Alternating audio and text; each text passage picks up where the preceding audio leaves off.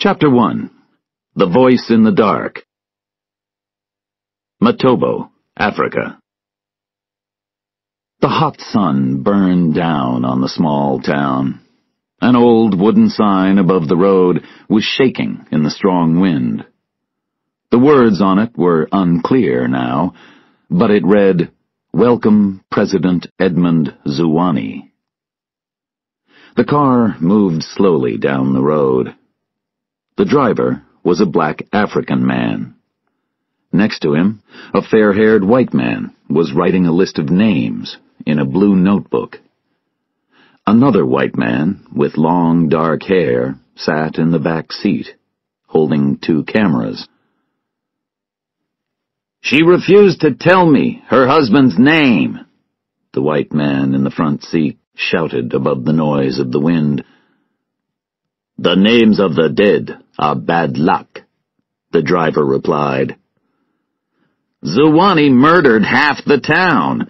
Can their luck get worse?" The driver slowed the car. "He can murder the other half." The fair-haired white man put a gun and a new notebook into his bag. He and the driver climbed out of the car. "Stay here," the driver said to the cameraman. Slowly, the 2 men walked across the street toward a large old stadium. Outside, 2 boys kicked a ball around the dry brown grass. One of the boys shouted to the 2 men. "They want to show us the bodies," the driver said. The boys took the men into a room inside the stadium. There was a strong smell of death. The men covered their noses and told the boys to go outside. In the dark corners of the room, they could see piles of bodies on the floor. "Zola now" was written in blood on the walls. They started to check the bodies. They recognized some of the dead and found the names of others from the papers in their pockets. The white man pulled the notebook out of his bag and started to write. Suddenly, there was a shout from one of the boys outside. "Somebody's coming," the white man said. The 2 men ran out into the bright sunlight. There was nobody outside, only the 2 boys. Slowly, one boy lifted a gun and shot the black African in the chest. Then he turned to the white man and shot him in the stomach. The white man fell to his knees. "It's okay," he said quietly. "It's okay." It was the last thing that he ever said. The boy stood over the body. "The teacher says, 'Good day to you,'" he whispered. Hiding in the back of the car, the cameraman took some photos. Then he quietly climbed out of the car and disappeared into the trees. A few minutes later, another vehicle arrived. The door opened, and 3 soldiers climbed out. A tall, well-dressed African man followed them and walked slowly towards the stadium. The United Nations Building, New York. The main hall was full of people. Ambassadors from around the world and their assistants were listening to the Spanish ambassador's speech. The interpreters sat in glass booths above them, repeating his words into Chinese, Russian, French, Arabic. Outside the hall, UN Security Chief Li Wu spoke to Assistant Chief Rory Robb. "There's a security problem at the main entrance. Put the Secretary General in the safe room. Take the Spanish ambassador out of the building. Then get everybody out." A UN guard came into the English interpreter's booth as Sylvia Broom finished interpreting the Spanish ambassador's words into English. "Can you leave the building, quickly, please?" the guard said. Sylvia, a tall woman of about 30, with long, fair hair and clear blue eyes, picked up her coat, but left her music case in the booth. "I'm teaching a student tonight," she said. "This bag's heavy, and I don't want to take it downstairs. I'll get it later." The UN security officers worked quickly and emptied the building. Then they took the Spanish ambassador outside to his car. Rory Robb watched the large black car drive through the UN gates. He used his radio to call his chief. "The Spanish ambassador has left the UN," he said. "He's in the US again." Sylvia spent the next few hours in a restaurant with a group of other interpreters. It was 9 o'clock at night when she returned to the UN building. She didn't see anyone as she ran upstairs. She opened the door to the interpreter's booth and picked up her music case. Suddenly, she heard a man's voice. "The teacher will never leave this room," he whispered. He was speaking in Ku, the language of Matobo. Sylvia turned on a light and looked at her desk. One of the microphones in the hall below was still switched on. As the booth lit up, the man stopped talking. Quickly, Sylvia switched off the light, but it was too late. She couldn't see him, but he could see her. She was shaking as she left the booth and ran down the stairs. She heard footsteps, then a door opened and closed.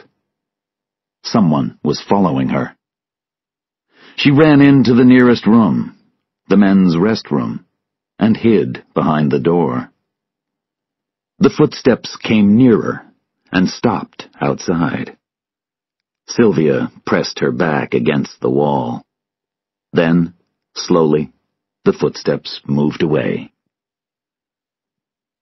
At the same time, on the other side of town, Secret Service agent Tobin Keller, a tall, thin man with tired, sad brown eyes, was sitting alone in a bar.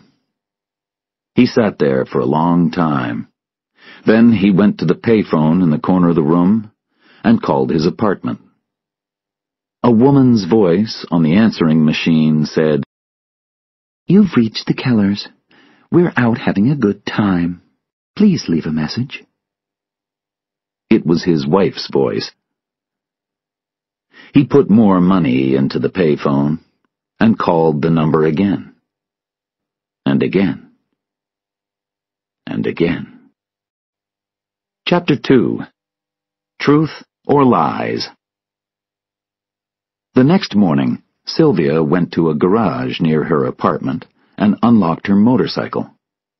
She didn't see the well-dressed African man who was watching from his car. Sylvia moved quickly through the busy traffic. Looking in her mirror, she saw the large black car behind her. When she moved faster, the car moved faster too. Soon, it was very close to her. Suddenly, the stoplight in front of her turned red. She rode through the light, but the car had to stop. When she arrived at the UN building, she went to the interpreter's restroom. She put her purse and coat in her locker. The cleaner smiled at her and said something in Portuguese. Sylvia smiled back at him, then ran upstairs to her booth. In a room near the main hall, the French ambassador was speaking to 15 other ambassadors and the Secretary-General. "There are 2 rebel chiefs," he said. "Zola is hiding in Africa. Kuman is here in New York. They can't stop Zouane from killing people in Matobo. The killing isn't going to stop. So we want the UN to send Dr. Zouane to the International Criminal Court immediately." The American ambassador looked worried. She turned to her assistant. "Get the interpreter," she whispered. The assistant found Sylvia. "We need you for a few minutes," he said, and Sylvia followed him downstairs. "This is a private meeting. We'd like you to interpret for both sides." "What language?" Sylvia asked. "It's a meeting with the Matoban ambassador.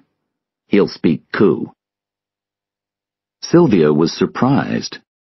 She spoke the Matoban language, but she wasn't the UN interpreter for Ku.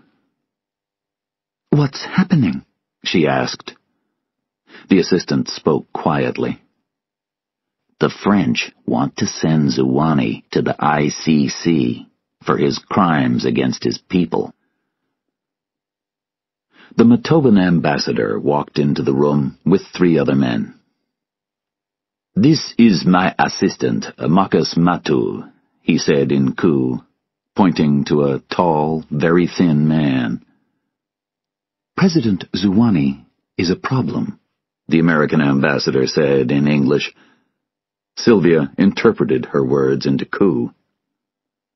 "Dr. Zuwani is our teacher," the Matoban ambassador replied in Ku. "The rebels, Kuman and Ajene Zola, and their friends, are the problem."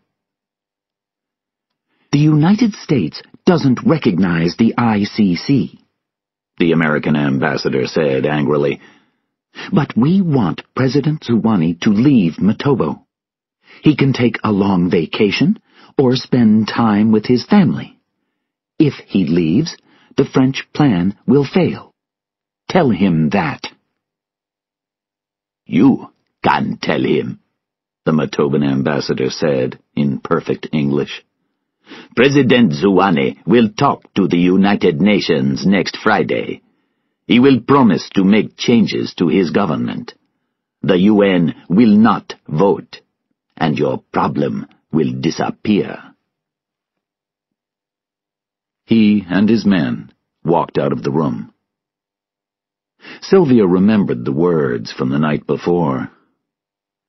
"The teacher will never leave this room." Edmund Zuwani was the teacher. Did somebody want to kill him in the UN building? She had to tell someone.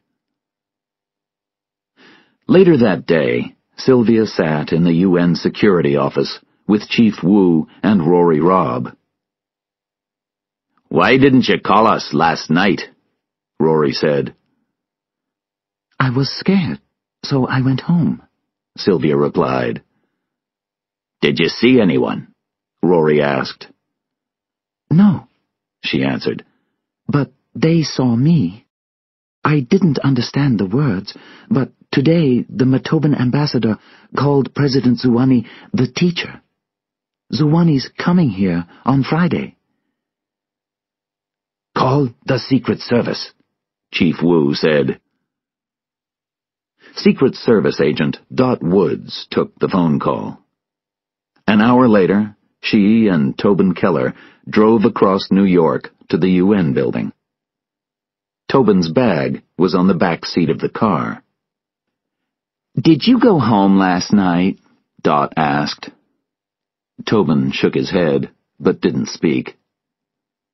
"I went to a party," Dot said. "It was somebody's birthday, and I had to sing. You know I can't." Tobin held up his hand. "Dot," he said quietly. "Stop. You don't have to talk." "Okay." There were 10 or 12 protesters outside the UN. One man held a sign. "Zuwani must not speak." At the door to the building, a UN policeman stopped Dot and Tobin. Dot gave him her gun and showed her security card. "We're Secret Service," she said. The policeman took the card and looked at it carefully. Then he typed their names into a computer. Secret Service, Tobin said angrily. Part of the United States government. Dot touched his arm. He's new, Tobin, she said quietly. The policeman picked up a phone. You're not in the United States now. You're in the United Nations. Wait here. Somebody will meet you. Rory Robb came to the security gate and took them to Chief Wu's office. Zuwani arrives at 08:45 on Friday, Dot said. We'll meet him at the airport and bring him here. He won't go shopping, and he won't visit the theater. He'll speak to the UN, and then he'll leave. Why is he coming here? The UN wants to take Mr. Zuwani to the ICC, Chief Wu replied. He's going to promise changes, so they change their minds. Tell me about the interpreter, Tobin said, looking at a photo of Sylvia. She was born in the United States, Wu explained. She spent most of her life in Africa and Europe. She studied in South Africa, France, and Spain. She has a British mother and a white African father. She's worked in the UN for 5 years. Tobin and Dot went down to the UN entrance hall. Sylvia was talking to another interpreter, and Tobin recognized her face from the photo. He gave her his card. Ms. Woods and I are with the Secret Service, he said. We protect heads of state at the UN. I don't recognize you, Sylvia said. Our faces are easy to forget. That's why we're good at our jobs. Sylvia smiled and pointed at Dot. Is she guarding you? She asked. Yes, ma'am, Tobin replied. I'm not a head of state, she said. I know, he said. What did you hear? If you hear the voice again, will you recognize it? I don't know. It was a whisper. Whispers change voices. Do they? Tobin asked. You study faces, I study voices. You were in the interpreter's booth at night. Why? Tobin asked. There was a security problem, and I left the building, Sylvia replied. I went back later for my music bag. And you heard 2 guys, Tobin said slowly. They were planning to kill somebody, and they were talking in Ku. Not many people speak Ku. You do. You think I'm lying? Sylvia protested angrily. People lie all the time. I don't, she said. What do you think about Zuwani? Tobin asked. I don't like him. Do you want him to die? I want him to leave Matobo, Sylvia said quickly. That's different. I told the UN security officers so you can protect him.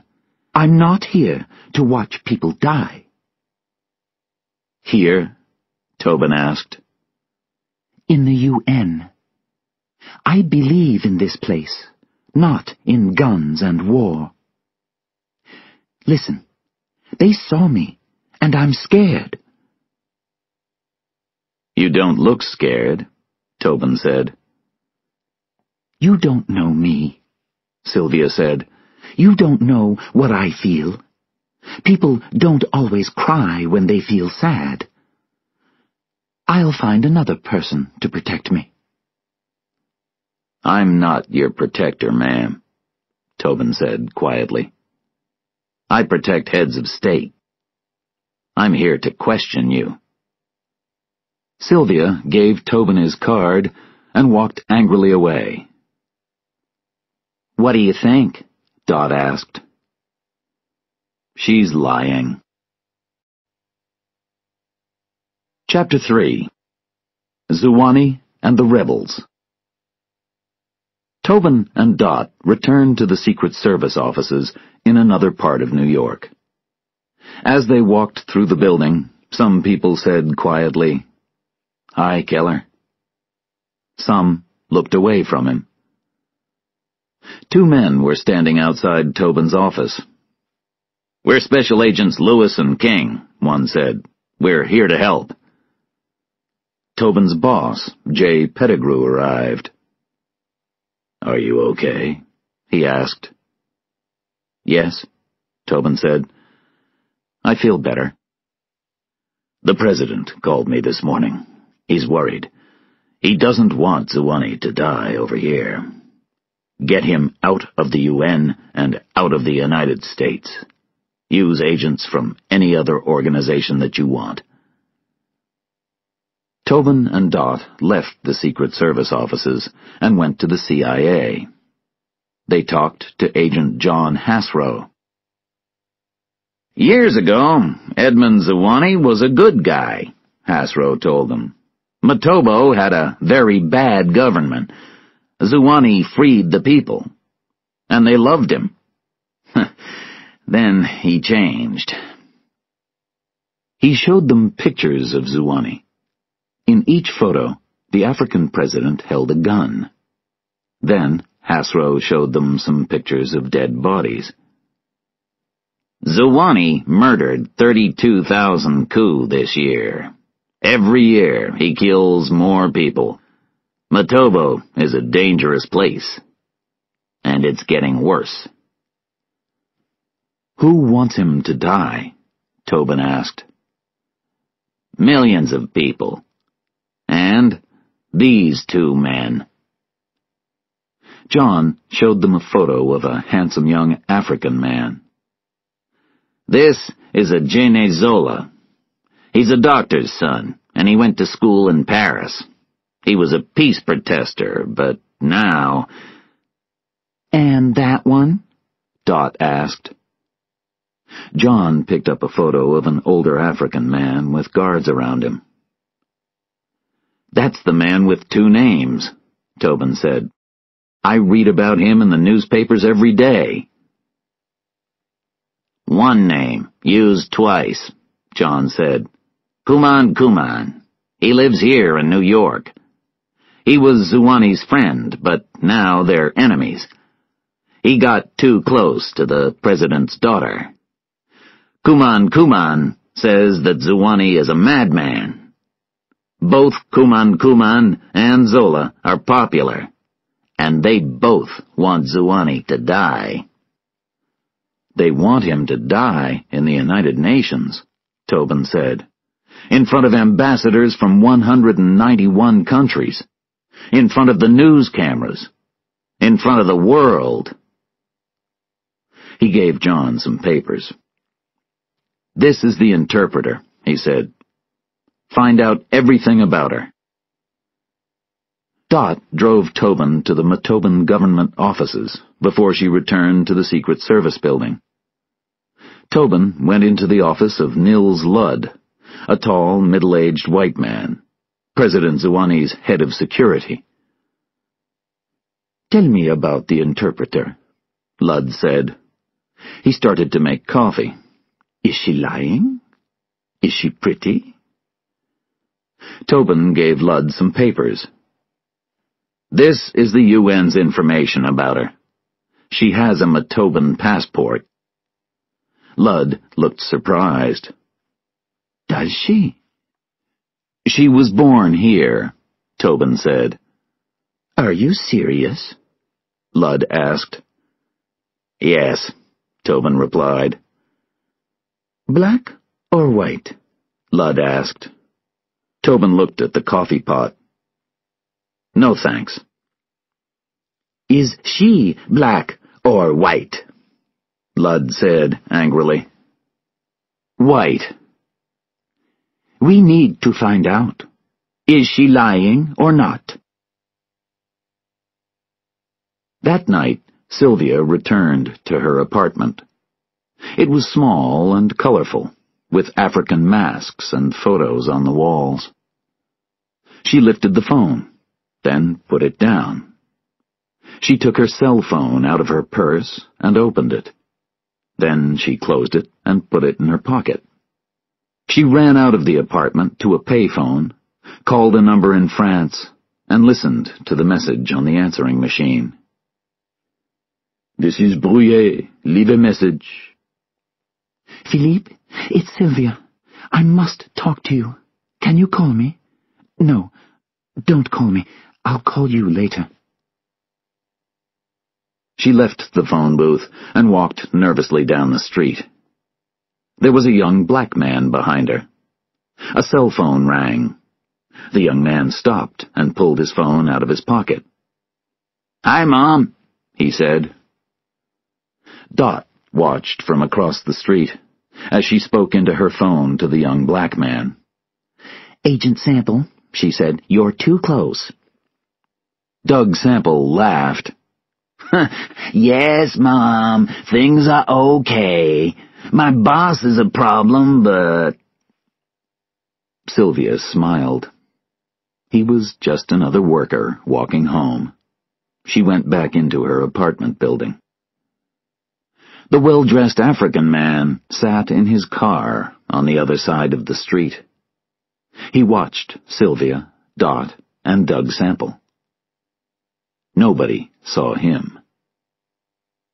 When she was inside her apartment, Sylvia turned on the light in her living room, took some new notebooks out of a shopping bag, and put them on the table. She wrote an address on a large envelope and put the notebooks inside the envelope. Then she walked slowly to the window and looked down at the dark street. On the other side of the city, Tobin was opening his apartment door. He went into the living room and looked at the photos on the wall. He and his wife were eating, sailing, laughing. There was a big picture of his wife dancing. He sat next to the phone, turned on the answering machine, and listened to a message from his wife. He listened to the same message every night. "Hi," her voice said. "I'm sitting here thinking. I made a mistake. Are you there? I want to come back. I told him. He'll take me to the airport. Will you meet me? I'll call you when I get there. I hope you haven't changed the locks." Then there was another message, a male voice this time. "This is Officer Looper, New Mexico State Police.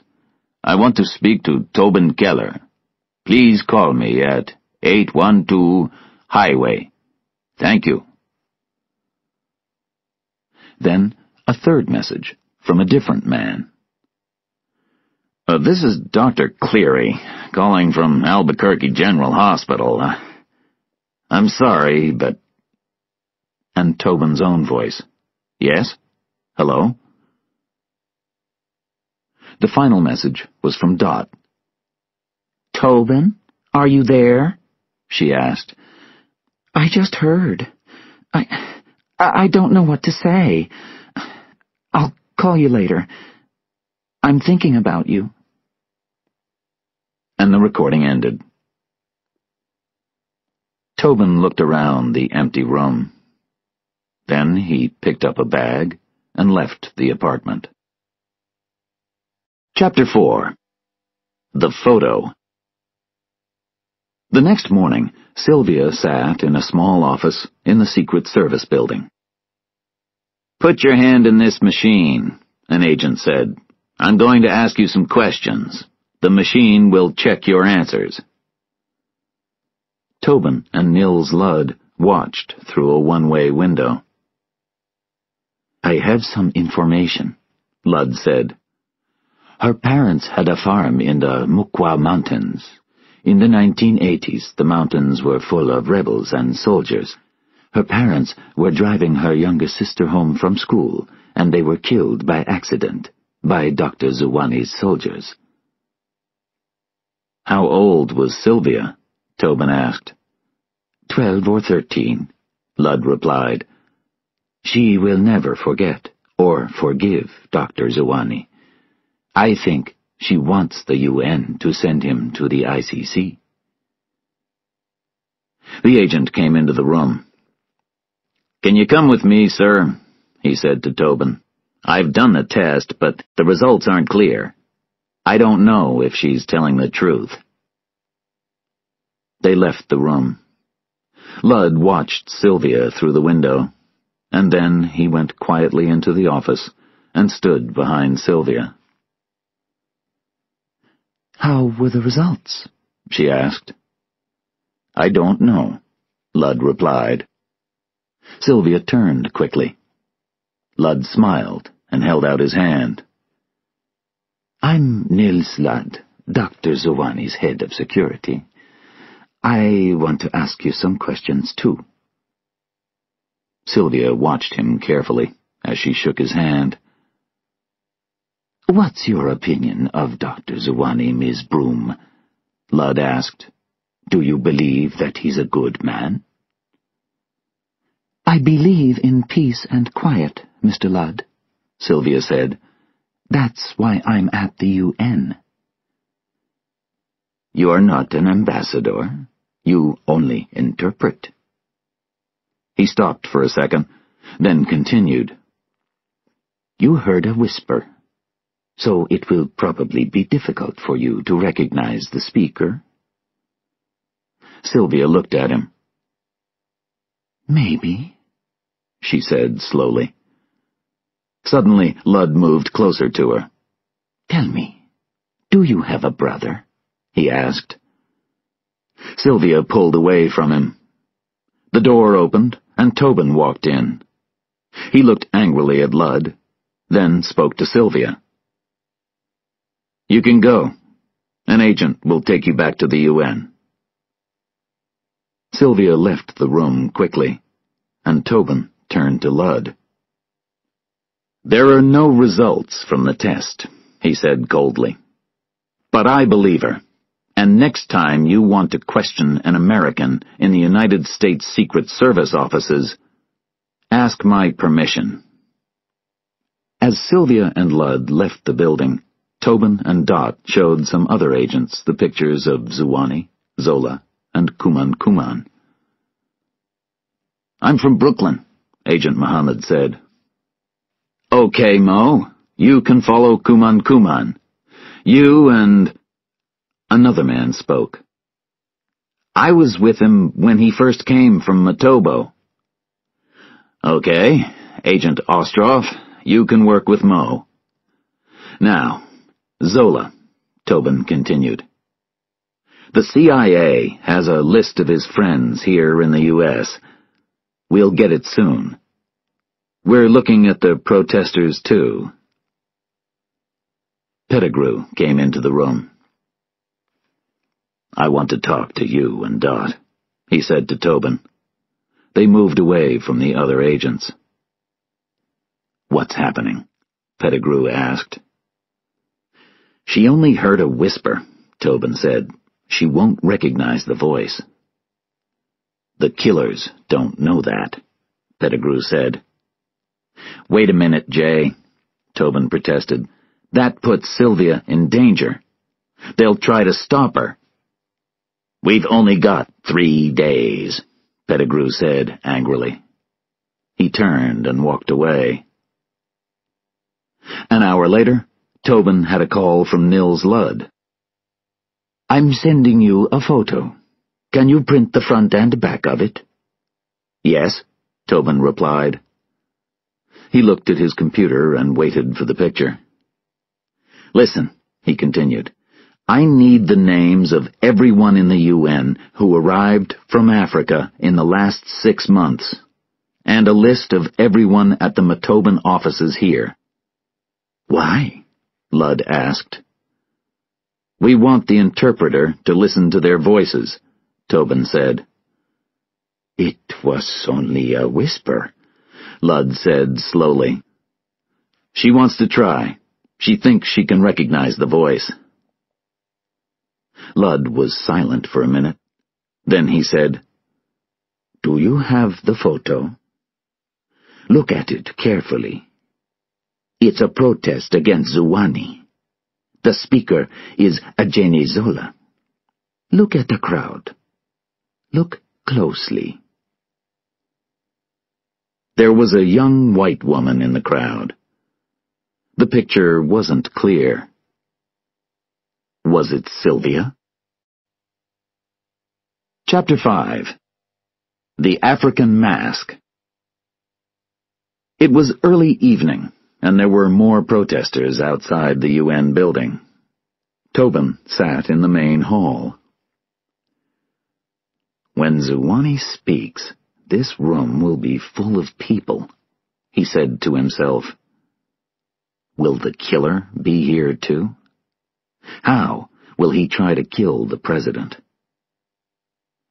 Sylvia came in behind him. Do you have any more information? She asked. A little, Tobin said. He took the photo out of his pocket and put it on a desk. Is this you? Sylvia turned over the photo. There were names on the back. It was a peaceful protest, she said. I was listening. And after you listened? You're asking the wrong questions, Sylvia said angrily. Why was this picture taken? Why were the names written on the back? Because it's important information. We do the same thing here in the U.S. In Matobo, it's different. A protest is a crime in Matobo. And this is a death list. Who gave you this? And why? You're hiding something, Tobin said. What is it? How do you feel about Zuwani? I feel sad, Sylvia said slowly. Don't you feel angry? Don't you want Zuwani to go to court? He hurt you. His soldiers killed your... She touched his mouth with her hand. Shh, she said. We don't name the dead. Slowly, she took her hand away from his face. Everyone is angry when they lose someone. But in Africa, in Matobo, it's different. To stop sadness, you must save a life. That's what the coup believe. When someone is murdered, there's an all-night party 1 year later, next to a river. In the morning, the dead man's relatives bring out the killer, tie him up, and put him in a boat. They take him out onto the water and throw him in. He can't swim. The family can watch him die. But they will always be sad.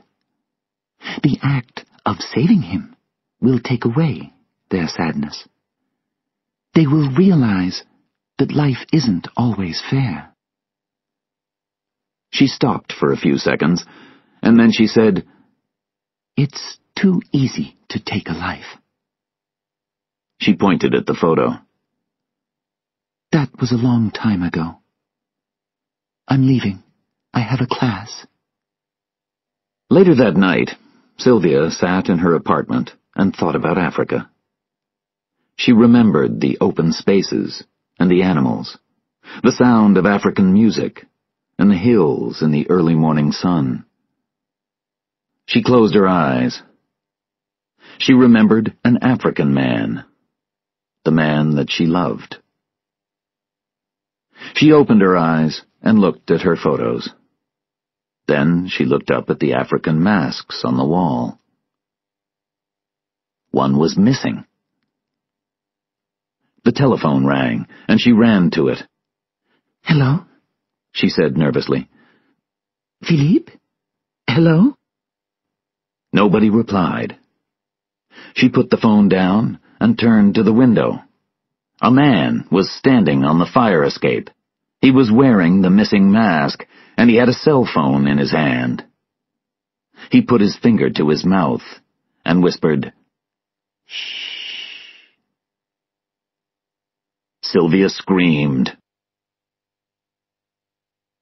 When Tobin arrived at Sylvia's apartment 20 minutes later, there were already a lot of police officers and Secret Service agents outside the building. "What happened?" Tobin asked Dot.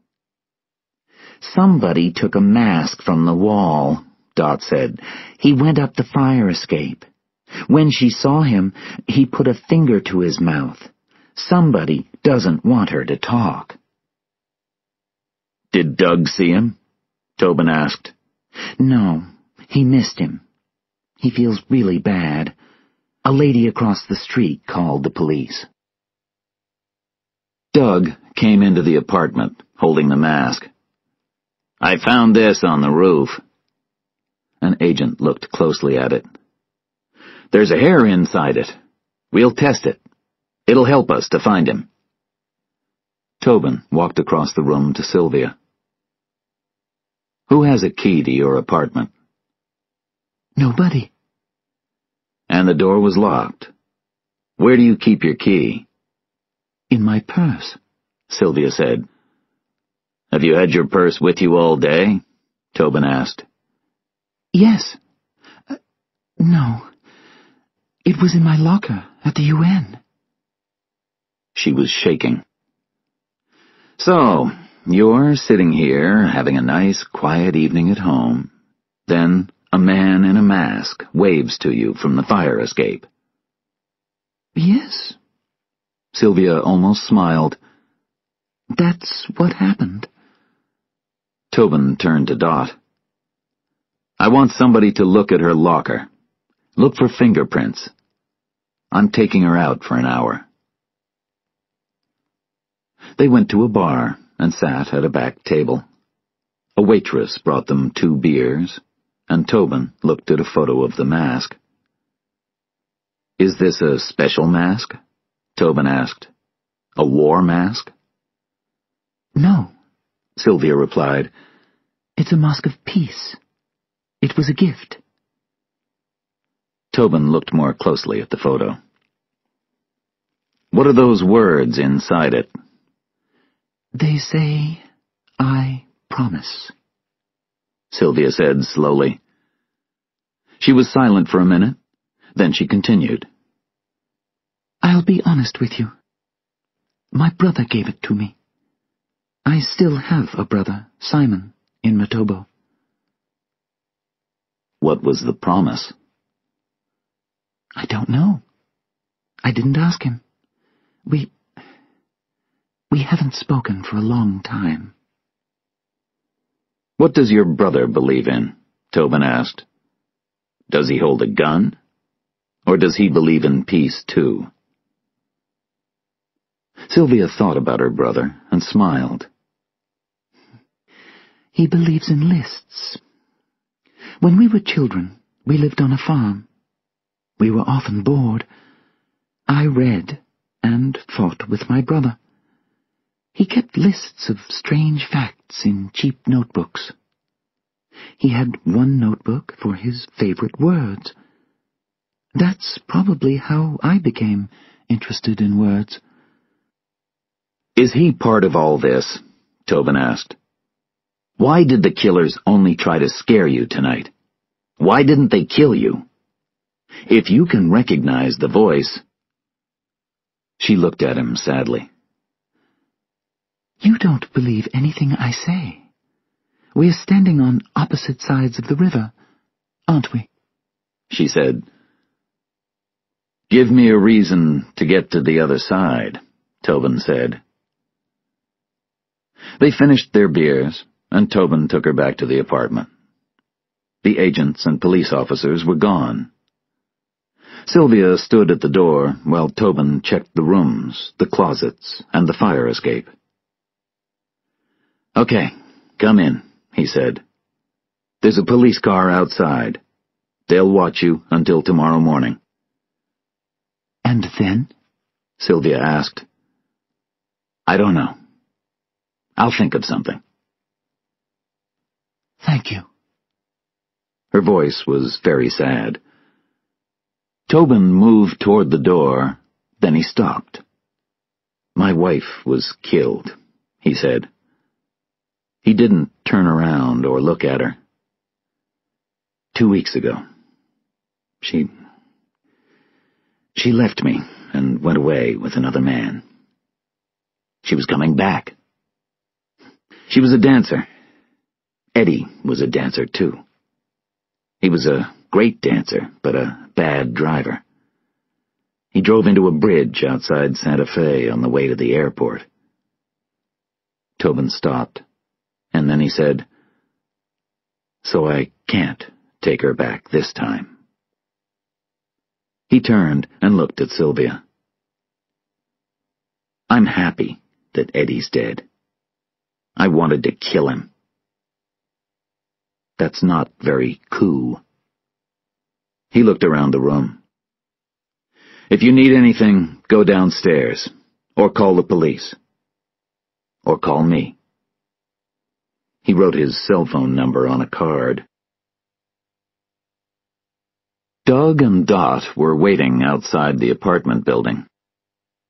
We found an empty apartment on the opposite side of the street, Dot said.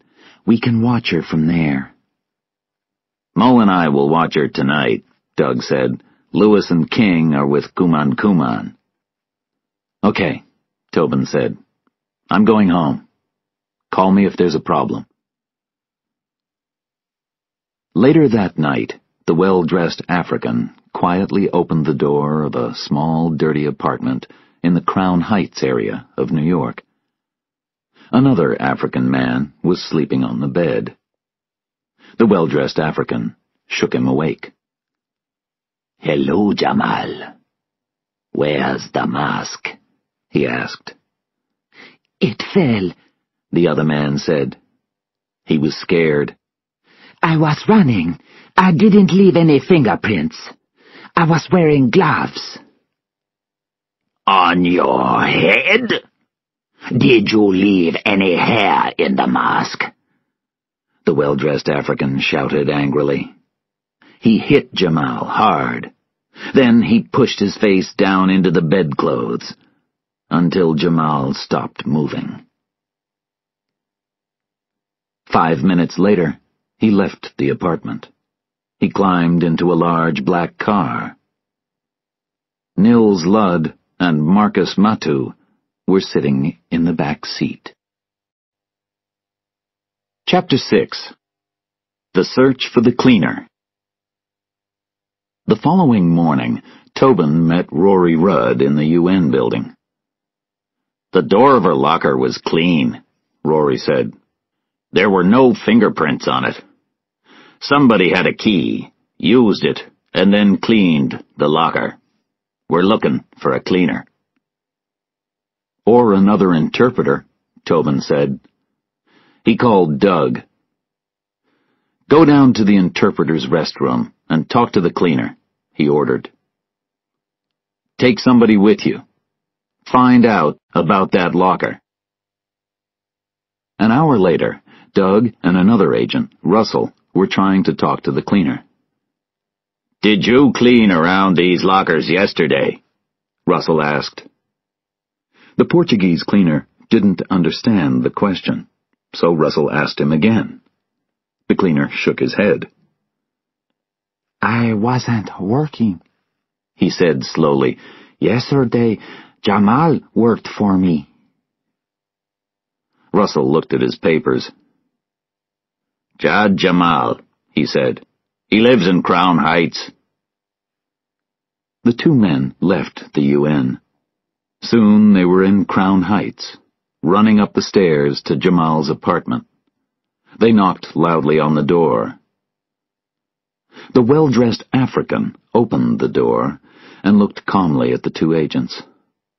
He wasn't wearing a jacket, and he was holding a towel in his hand. Doug showed his security card. Secret Service, he said. We want to talk with Mr. Jamal. The well-dressed African smiled and shook his head. "He doesn't understand English," Russell said to Doug. Doug tried again. He showed Jamal's picture to the African. "Does this guy live here?" "No, not here," the African said. He opened the door. "You want to see?" Doug gave him a card. "Tell him to call this number, soon." The agents ran down the stairs and out of the building. The well-dressed African smiled again, closed the apartment door, and threw the card onto the floor. Back at the UN building, Sylvia was upstairs in the interpreter's lunchroom. She picked up a newspaper and looked at the front page. There was a story about Kuman Kuman in New York. Kuman Kuman, a man of the people who now takes the bus. Suddenly, Sylvia had a plan. She threw down the newspaper and ran to the door.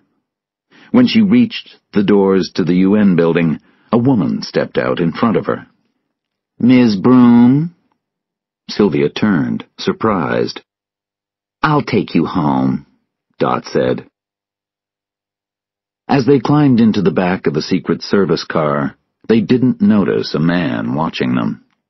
He was unshaven, and his eyes were red with tiredness. His long dark hair was dirty. "Tobin is sometimes difficult," Dot said. "I'm sorry. He's having a bad time." Sylvia didn't answer. She was looking out the car window. "He lost his wife." "Did you know her?" Sylvia asked. "She was a dancer." "Are you in love with him?" Sylvia asked. Dot turned quickly and looked at Sylvia. There was a long silence.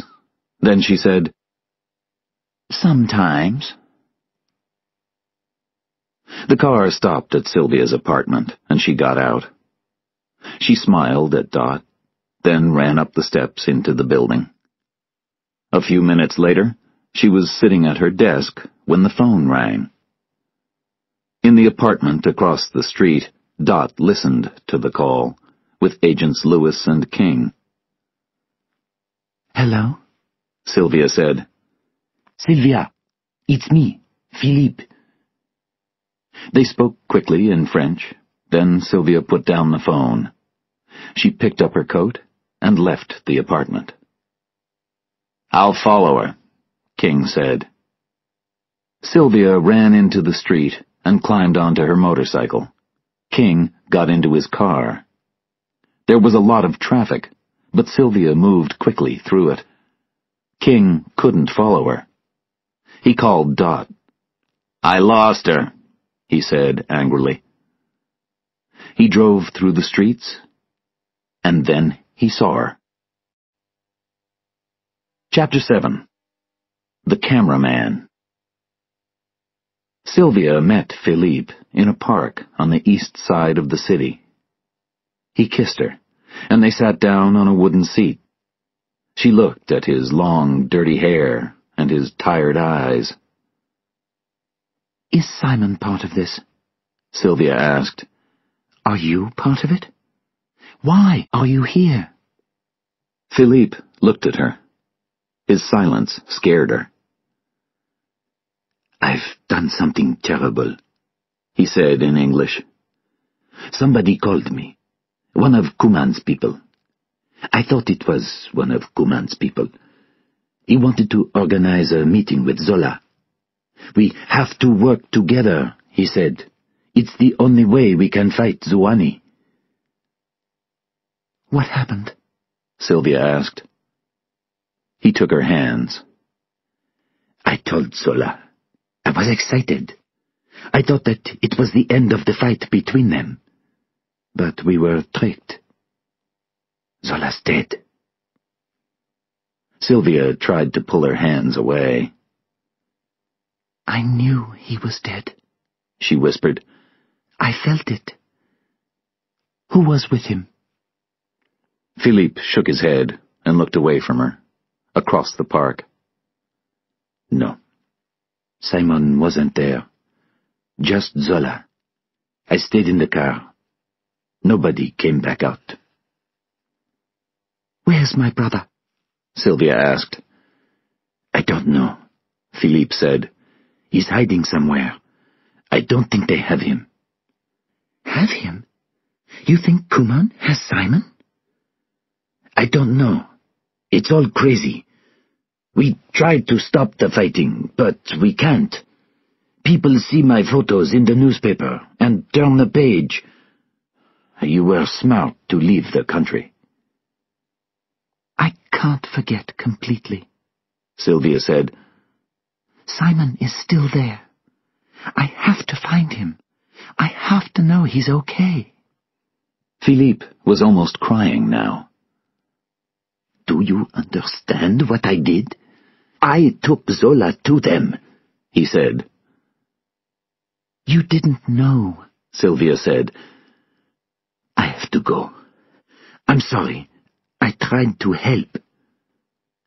You didn't kill Zola, Sylvia shouted as he walked away. King watched Philippe leave the park. He followed him to the Chelsea Hotel. Then he called Ostrov. "Stay with him," he said. As Sylvia got off her motorcycle outside her apartment building, Tobin ran up to her. "You can't disappear. You have to tell me where you're going," he said angrily. "How can I protect you?" That's not your job, Sylvia said. Remember? It's different now. Since the man in the mask, Tobin said slowly. We're watching you from an apartment across the street. Who was the man in the park? It's personal, Sylvia said quickly. No, I need to know. What's his name? It's not your business, Sylvia said, and started to walk away. We have your phone records. You called someone, Tobin said. Sylvia stopped. You called him, didn't you? The night before you went to Chief Wu. Before you told us about the voice in the hall. Why? Is he part of the plan to kill Zuwani? Sylvia looked worried. Tobin continued. Was that him? Here? Now? In my country? This is my business. You're wrong, Sylvia said. It's not your business. Then she turned away from him and ran up to the apartment. She locked the door and walked into the living room. There was an old wooden box on the table. She opened it and took out some photos. Sylvia on the farm, age 15. Sylvia and Simon in front of a fire. Sylvia, Simon, and Zola in a cafe in Paris. It was late, but Sylvia couldn't sleep. She turned on the TV and watched the news. There were pictures of Zuwani in Africa and of the protesters outside the UN building. Is Dr. Zuwani in danger during his visit to New York? The reporter asked. As we can see, the police are closing the roads to the airport. Kuman was interviewed. How is a madman able to speak at the United Nations? He asked angrily. He'll lie about changes that he's never going to make. Zuwani wants to stay in Matobo as president. People only have to think that someone is trying to kill him. That's enough to make him stronger. Dot sat in the apartment across the street and watched Sylvia through the window. The apartment door opened, and Tobin came in. He was carrying a bag. She can't sleep, Dot said. She just turned the TV on. She picked up her purse. Where are you going? Tobin asked. Home. You're here with your bag, so I can go now. She put her hand on his shoulder. I'll see you in the morning. Tobin watched the news program on TV. Suddenly, his cell phone rang. Keller, he said. I'm sorry, Sylvia said. I didn't know you were watching me earlier. Tell me what happened, Tobin said. I had to meet someone. Tobin looked at the photos on the desk. They showed Sylvia and the man in the park. Philippe Brouillet, he said. He takes photos for a French newspaper. He wanted to talk to me. And now you're watching TV because you can't sleep, Tobin said. What did he say to you? Sylvia looked at the window. How do you know? Are you across the street? She moved to the window and saw him. Philippe told me, she said softly. We lost a friend. He lost a friend. I lost somebody that I loved a long time ago. I spend a lot of time trying to remember Africa. Now, it's everywhere. She was silent for a minute, and then she continued. Why am I calling you? What do you do when you can't sleep? I stay awake, Tobin said. He heard her laugh. You don't name the dead, he continued. Why? What happens? You move past them, Sylvia said softly. You leave them behind. You're having a hard time. Yes, Tobin said. And I know you are too. They were both silent. Then Sylvia said, Will you be there until the morning? Yes, I'll be here. I'll try to fall asleep while we're on the phone. Is that okay? That's fine, Tobin said. He watched her through the window. She went into the bedroom and lay down.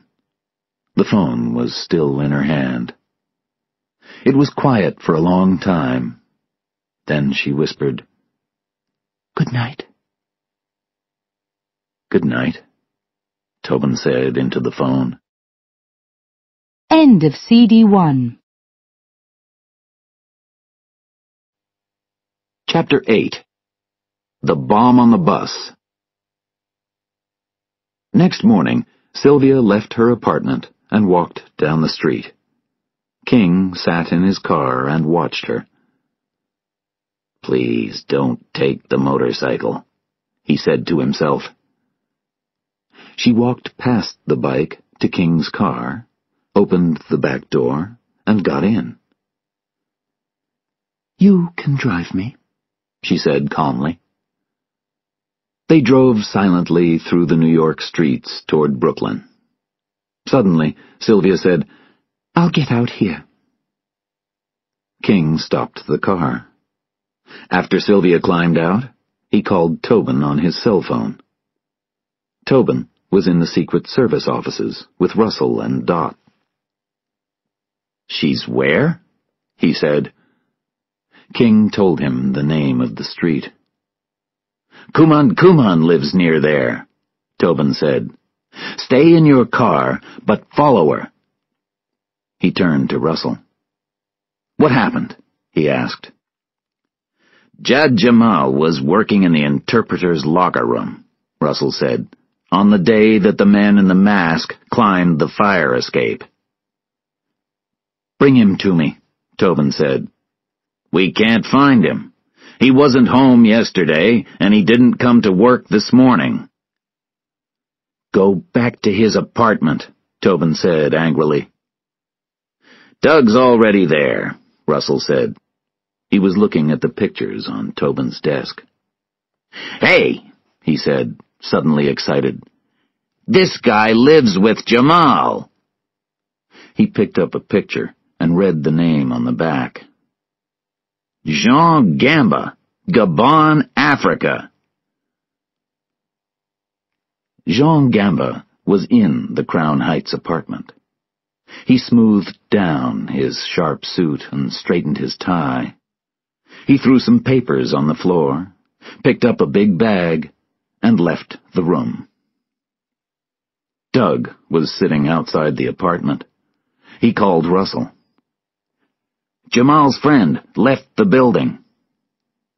Tobin took Russell's phone. Stay with him, he said to Doug. He put down the phone and turned to Dot. We're going to Crown Heights, he said. Tobin and Dot drove quickly through the city. They took out their guns and went slowly into Jamal's apartment. Dot opened the kitchen door. In here, she called to Tobin. There were boxes, bottles, and a lot of black plastic on the kitchen table. The room was a bomb factory. Dot went into the bedroom, but it was empty. Then she saw that the closet door was open. She moved closer and found Jad Jamal's body. Keller! She shouted. He didn't reply, so she went back into the kitchen. We have a dead body in the closet, she told him. I'll call for help. It's very dark in here. How can you see? She moved toward the light switch. Wait! Tobin cried, his eyes on the light above them. Her hand stopped, and she looked up. The light was covered with black plastic. It was another bomb. Slowly, Tobin and Dot moved out of the kitchen and down the stairs. At the same time, Doug was following Gamba. At the subway station, both men got on a train. Gamba held his bag on his knees. When the subway train stopped, Gamba got off. Doug waited for a second and then followed. They walked up the stairs onto the Brooklyn streets. Gamba walked to the bus stop and got in line. A few 100 meters away, Muhammad was watching Kuman's apartment. He saw the rebel leader leave his building and walk down the street with his guards. The African said hello to a neighbor and gave some money to a homeless person. Suddenly, Muhammad saw Sylvia standing at a bus stop. Why was she there? He looked down the street and saw King's car. What was happening? Kuman walked toward the bus stop. He and his men stopped next to Sylvia. When the bus arrived, one of Kuman's men stepped in front of her. There's a line, Sylvia said angrily in Ku. Kuman heard her and smiled. He followed her onto the bus. Muhammad ran to the bus and jumped on too. King picked up his radio and spoke urgently to Tobin. She just got on the bus with Kuman. What's she doing? Tobin shouted. Sylvia found a seat and sat down, and Kuman sat across from her.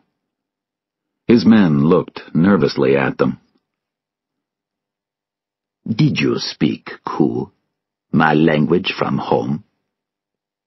Yes, Sylvia replied. I'm Tobin. He gave her the smile of a man who liked pretty women. Do you know who I am? He asked. Yes, you're a killer. You ordered the murder of a Genezola, Sylvia said angrily. The other men moved closer, but Kuman held up his hand. Who told you this? Kuman said. Where's my brother? Sylvia asked. Your brother? Kuman said. Who is your brother? I don't know who you are. You're very brave. Or crazy. You wanted a meeting with Zola. Your people called Philippe Brouillet. You know him. I don't, Kuman said. So, someone wants you to believe that I killed Zola. You are wrong. You should believe me, Miss Matoban. Why? Sylvia asked. Because I want to work with Zola. We cannot win alone, but we can win together. He has people who can fight. I have money. I wanted a meeting, but I didn't ask for one. If Zola is dead, that's bad news for everyone. The bus slowed and stopped. Jean Gamba climbed on, found a seat behind an old lady, and sat down. He opened his bag, took out a small lunchbox, and put it on the floor under his seat. Doug sat down a few seats behind Gamba. He saw Sylvia, but she didn't see him. He recognized Mohammed and turned away. Then he pulled out his phone and called Tobin. We have a problem, Doug said. Gamba and I just got on the 33 bus, with Mohammed and Sylvia Broom and Kuman. You're all on the same bus? Tobin said in surprise. Yes.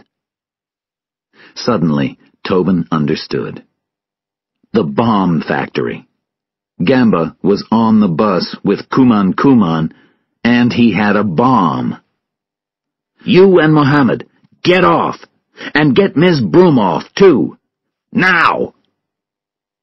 We can't do that, Doug said. We're moving. Is Gamba carrying anything? Tobin asked. A bag. It's on his knee. Can you get to him? Tobin asked. No, he'll see us, Doug said. The bus slowed down. We're stopping. At the back of the bus, Kuman was still talking to Sylvia. What do you do here, so far from home? He asked. I work, and I hope, Sylvia replied. Like me, Kuman said. I don't think so, Sylvia said angrily. Where do you work?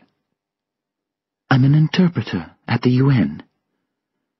The UN is full of words. They mean nothing, Kuman said. You want more war? Sylvia asked. I want more business, Kuman said. Countries aren't important now. Only companies. International companies. I think you're wrong, Sylvia said. Kuman smiled. You're still young, he said. What's your brother's name? Simon Broom. You're very brave. I'll ask my people to find out about him. Thank you. Sylvia stood up and moved toward the door of the bus. She was shaking. King, in his car behind the bus, saw Sylvia climb down the steps. He used his radio to call Dot. Tobin was still talking on the phone to Doug. What's happening? He asked. We stopped, Doug said quietly into his cell phone. She's getting off. Gamba is too. Is he carrying the bag? Tobin asked. Doug couldn't answer because Gamba was looking straight at him. Then Gamba moved past Kuman and off the bus. "He's off the bus," Doug said, "but I think he recognized me." Mohammed stood up and followed Gamba. "I've got him," he said quietly as he walked past Doug. "Mohammed is off the bus," Doug told Tobin. "He's following Gamba, and King is watching Ms. Broom. I'll stay with Kuman." Doug closed his cell phone. "Get off the bus now!" Tobin shouted. But he was too late. An old woman opened the bus window and shouted, "Sir, excuse me, you forgot your lunch." She pointed at the lunchbox under the seat. Doug looked out the window and watched Gamba walk away. Suddenly, he knew. "Oh, no," he thought. There was a terrible noise, then a ball of fire.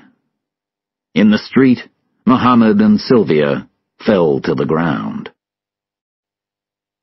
Chapter 9. Sylvia's History. Tobin and Dot drove quickly across town to the burning bus. The air smelled of smoke and death.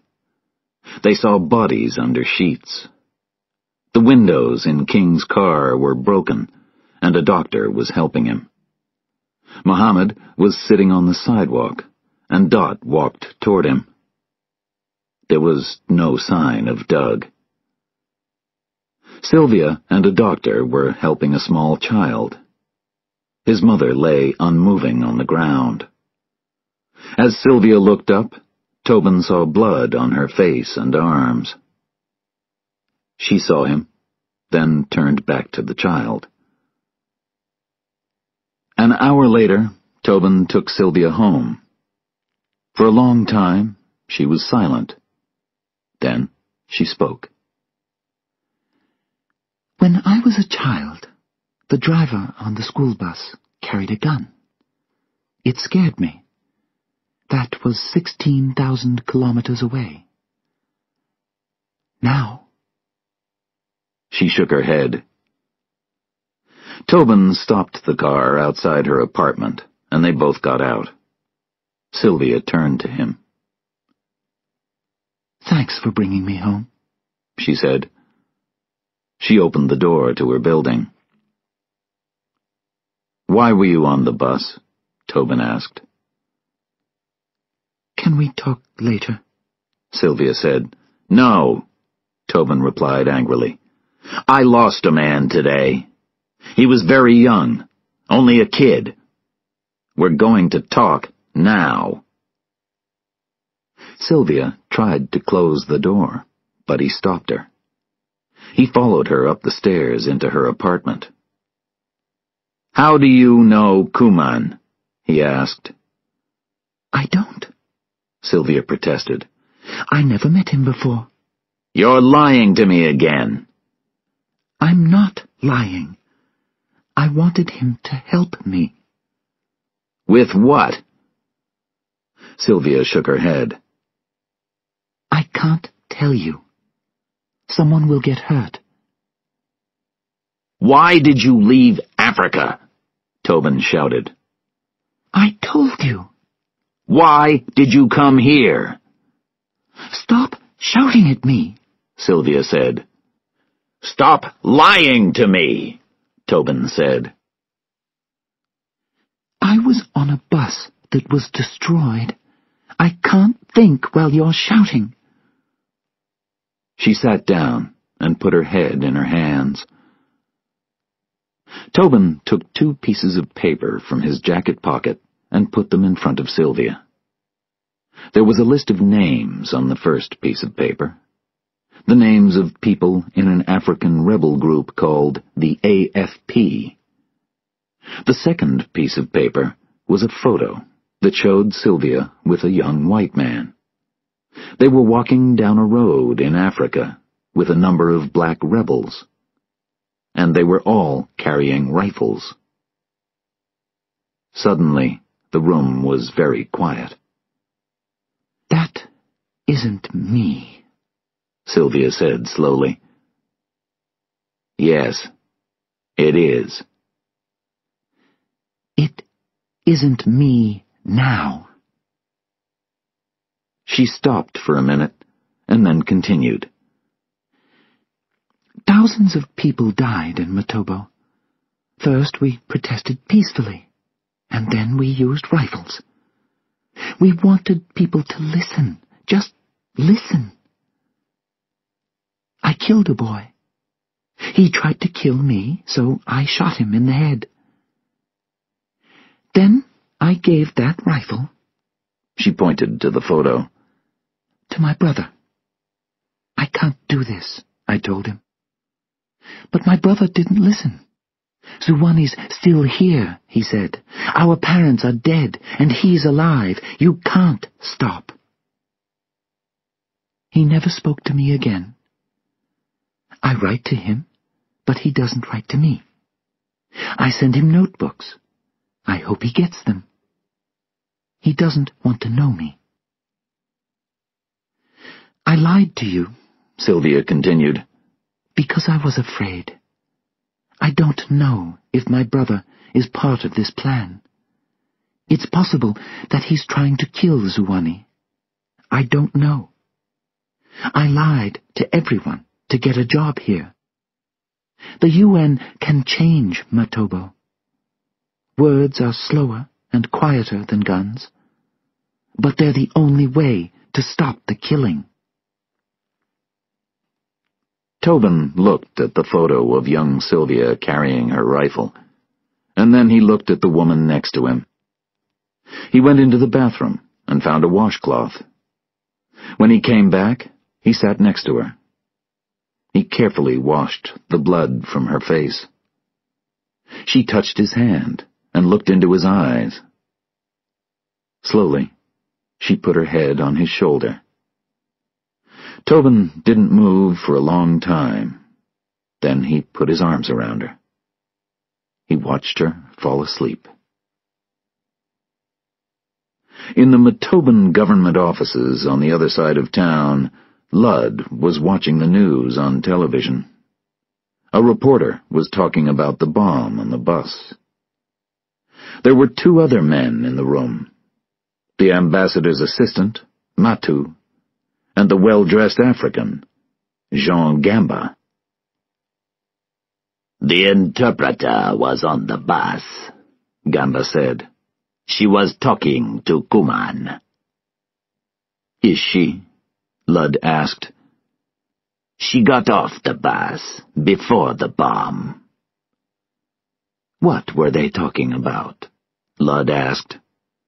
I don't know, Gamba replied. What did Kuman tell her? Ludd asked softly. Chapter 10. Simon's Notebooks. The next morning, there were a lot more protesters outside the UN building. Opposite them, the Matoban ambassador was speaking to a large crowd of reporters. Matu interpreted his words into English. This is why Dr. Zuwani must speak, the ambassador said. The rebels are here in America, and they want to bring fear with their bombs. This terrible attack on the bus is an attack on the UN. Sylvia watched them for a few minutes, and then turned away. Inside the UN, Tobin, Dot, Wu, and Rory were looking at pictures of Jean Gamba. "We're searching everywhere for him," Tobin said. He won't get into the UN building, Wu said. Maybe he's already gone, and it's finished, Rory said. But Wu and Tobin didn't believe him. Suddenly, Dot's cell phone rang. She listened, then turned to Tobin. 15 minutes later, Tobin and Dot hurried into the Chelsea Hotel and met Ostroff outside one of the rooms. Inside, a police officer was taking photos. There were cameras on the bed, and a note and a bag on the desk. Tobin went into the bathroom, where Philippe was lying in the bath. The water was cold and red with blood. Ostroff picked up the note on the desk and gave it to Tobin. It was addressed to Sylvia. Tobin put the note in his pocket and left the hotel. He and Dot didn't speak as they drove back to the UN. As Sylvia came down the stairs into the UN entrance hall, she saw Tobin near the door. He was carrying a small bag, and the look on his face meant bad news. Tobin took her outside, and they sat down together. Sylvia closed her eyes. "Is it Philippe?" she whispered. Tobin was silent, and she continued. "You can tell me."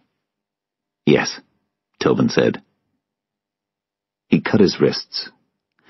"Sylvia—" "I was unkind to him," Sylvia said sadly. "He was unhappy, and I shouted at him. Did he leave a note?" "Yes," Tobin said. "Did you read it?"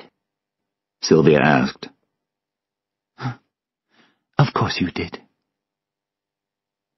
Tobin took the note out of his jacket pocket and handed it to her. She shook her head. "Read it to me," she said. "Dear Sylvia," Tobin read. "I couldn't find the words, so I lied to you. Simon was at the stadium with Zola, and they shot him too. I was too scared to tell you. Simon was braver than me. You're braver than me. I'm so sorry. I'm so sorry." Tobin looked up at Sylvia. "He wrote, 'I'm so sorry,' twice?" she asked quietly. "No," Tobin said. "Once. The second time was me." She smiled sadly. "I don't know what to say," Tobin continued. "My friends didn't know what to say to me after my wife's death. Now I know how they felt." "It's okay," Sylvia whispered. "Yes," Tobin said. "I tell my friends it's okay, too." He picked up the bag and put it between them. This was with the note. He stood up slowly and walked away. Sylvia opened the bag. There were more than 30 notebooks inside. Her brother's notebooks. She opened one of them. It was full of lists, in the writing of a child. Lists of sports teams, science facts, and countries. She recognized one of the newer notebooks by its gray cover, a book that she sent him. Inside was a list of names, hundreds of names. Ruth Vera, killed in a bus station. Charles Token, shot. Thomas Vi, knifed to death. Robert Mamou, murdered in a police station. She remembered Kuman's words. "Zhuani wants to stay in Matobo as president. People only have to think that someone is trying to kill him. That's enough to make him stronger." She remembered her parents and her sister and the soldiers that killed them. She heard her brother's voice at the time. "Don't cry," the boy said. "I'm here. I won't leave you. I promise. I'll look after you." She remembered her reply. "I'll look after you, too." Promise me, young Simon said. She opened another of the older notebooks. There was a list of animals, and then some names. Joel Broom, killed by Zuwani's soldiers. Mary Broom, killed by Zuwani's soldiers. Alexandra Broom, killed by Zuwani's soldiers. She picked up a pen and added another name to the list. Simon Broom, shot to death. She looked up at the sky. Her face was suddenly older and harder. I promise, she whispered as she wrote another name in the notebook.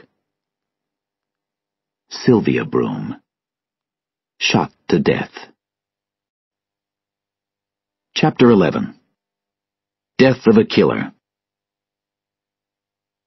Later that night, while Russell was playing cards in the apartment across from Sylvia's home, Tobin looked at some photos. There were photos of Philippe, dead in the bathroom, and Jamal, dead in the closet. There were police photos of the African mask and the bomb factory kitchen. He looked closely at a list of telephone numbers on the kitchen wall and copied them onto a piece of paper. He read a police report. The hair in the mask was Jamal's. There were photos of the people from the Motoban ambassador's office. He looked at Philippe's pictures from Africa. A small town, a Genezola, and Simon Broom walking into a stadium. The next photo showed a large black car and 3 soldiers. Then there was a picture of a well-dressed African man. He was climbing out of the car and walking toward the stadium. It was Gamba. Zola's dead, Tobin said quietly. Russell looked up from his card game. Did you say something? He asked. Tobin didn't reply. He moved to the window and looked at Sylvia's apartment. There was a black car outside the building, and a man in Sylvia's living room. "There's somebody in there!" he shouted to Russell. He ran to the door and down into the street. Gamba walked quietly through Sylvia's apartment. The living room was empty, so he went into the bedroom. The bathroom door was closed, but he could hear the shower. He shot 3 times through the door, then kicked it down. The shower was empty. Tobin ran into the room. Both men stopped, and then Tobin pointed his gun at Gamba's head. "Drop your gun and lie face down on the floor, now!" he shouted. Gamba said something in French and lifted up his gun. Tobin shot him. Then he ran into the bathroom and looked into the shower. Where was Sylvia? He turned to the window. It was open, and the street below was empty. Tobin called the police and his boss, J. Pettigrew. Russell joined them, and they stood in the street outside Sylvia's apartment. "Who is she?" Pettigrew asked. "Does somebody want to kill her? Or is she the killer?" "I don't know," Tobin said. "Well, where is she?" Pettigrew asked angrily. "Maybe you can ask her." "I don't know," Tobin said again. "She's scared, but that doesn't tell us anything. Russell, check these numbers." He gave Russell the list of telephone numbers from Jamal's kitchen wall. "What's happening, Tobin?" Pettigrew said. "I thought that 2 different men, Jamal and Philippe, were the killers.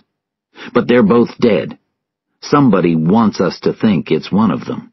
It isn't." "What about Sylvia?" Pettigrew asked. "When something happens, she's always there. She was on the bus with Kuman." "I don't think she's a killer," Tobin said. "Then who are we looking for?" Pettigrew said. "Zuwani will be here tomorrow morning. We don't have much time."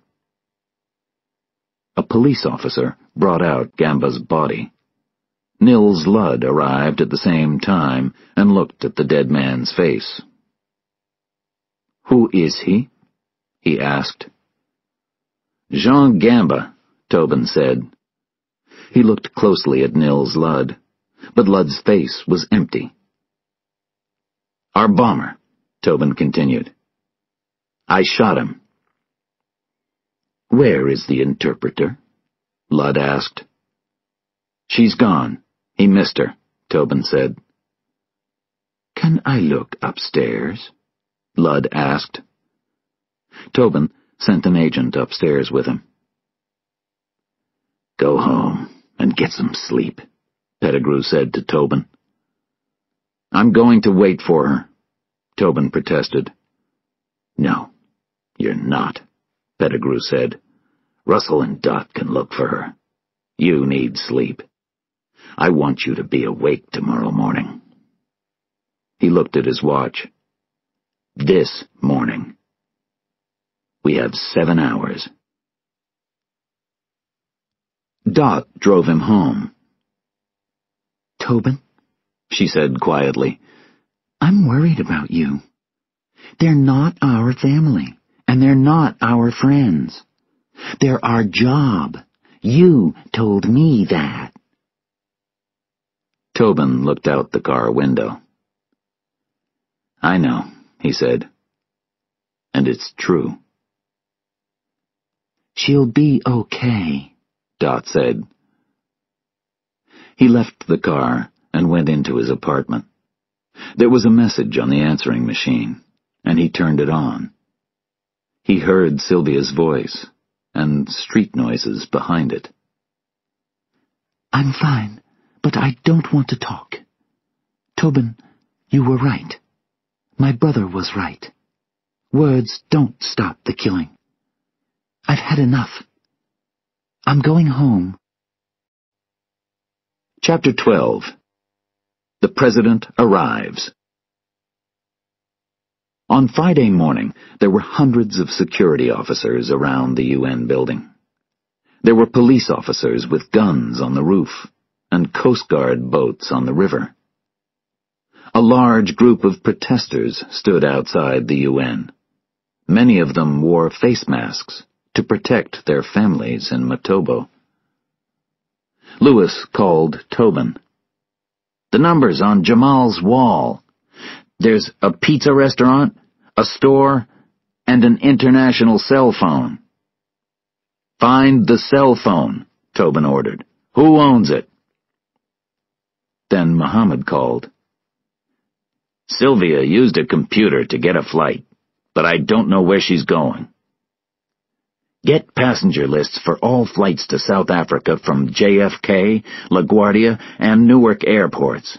Find her and put her on the phone." Lewis called him again.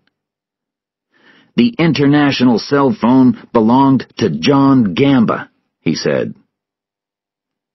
"Did he call somebody at 3:30 p.m. the day before yesterday?" Tobin asked. "Yes," Lewis replied. "That was after the bomb on the bus," Tobin said. "Who was the first person he called? Try the number, then call me back." A minute later, Tobin's cell phone rang again. "It's a number in the Matoban government offices," Lewis said. "Ludd's number?" asked Tobin. "No," Lewis replied. "Somebody named Marcus Matu. He's one of the ambassador's assistants." "Go there!" Tobin shouted. His phone rang again. This time it was Muhammad. She's on a flight out of JFK Airport at 9 a.m. Go to the airport and wait for her, Tobin said. Then call me. Matu and a group of Matobans arrived at the UN building. They walked through the security gates, past the UN guards, and past Tobin. Dot was at JFK Airport when Edmund Zwane came down the stairs from his airplane. He looked old, small, and weak. "Is that Zwane?" Dot asked the agent next to her. "Has that old man really killed thousands of people?" Ludd greeted the president. Zwane smiled and climbed into a car. Ludd and Dot got in with him, and they started to drive across the city to the UN.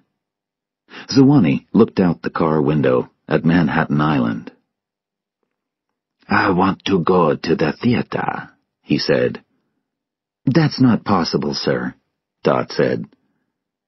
"Last time I came here, there was a lot of sky," the president said. "Now there are more tall buildings." "You came here 23 years ago, Dr. Zwane," Ludd said. "Things change." "They get less important," Zwane said. "They put flowers on the bridge during my last visit. I freed Matobo, and the American people welcomed me with flowers." A few minutes later, the car arrived at the UN building. The protesters shouted angrily and waved their signs at the president. He looked surprised. "Are these people here for me?" he asked Dot. "Yes," Dot replied. Tobin opened the car door, and Zwane climbed out slowly.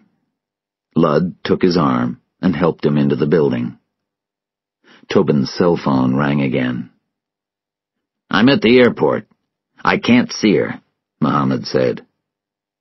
"Stay there," Tobin said. He turned to Pettigrew. "Can we keep Zwane in the safe room? It will give us more time."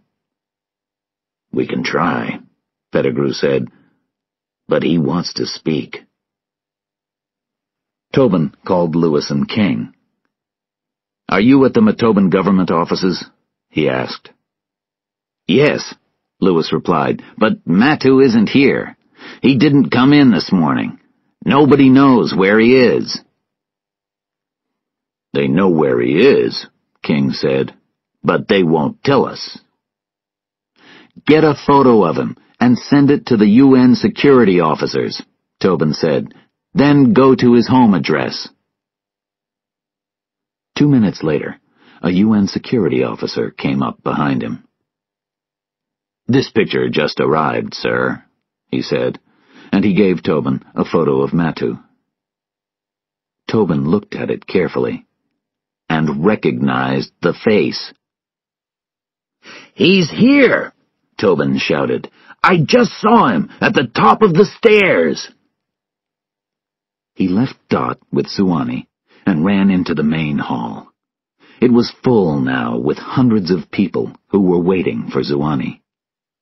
Tobin saw Ludd sitting with the other people from Matobo.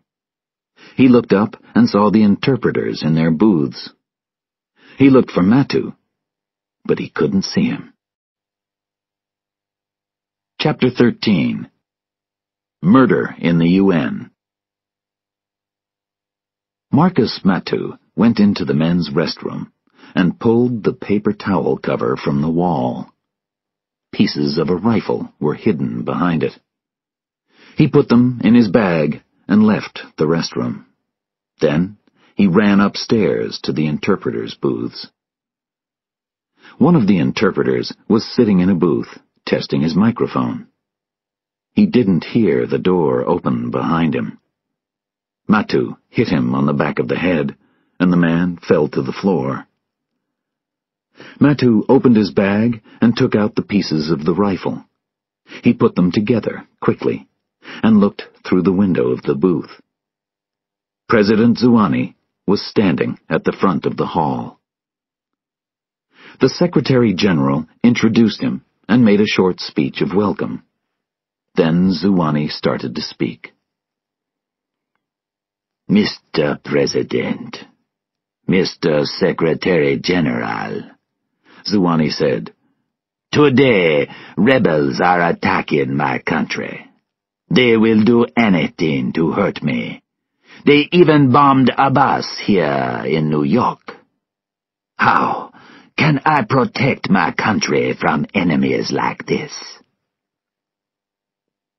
Tobin stood at the back of the room, watching. Lewis called him on his radio. "We're at Matu's address," Lewis said. "He's not here. And it's not an apartment. It's an AIDS hospital. This guy has nothing to live for." Tobin looked again around the hall and saw an empty seat. Nils Ludd was missing. He looked up at the interpreter's booths.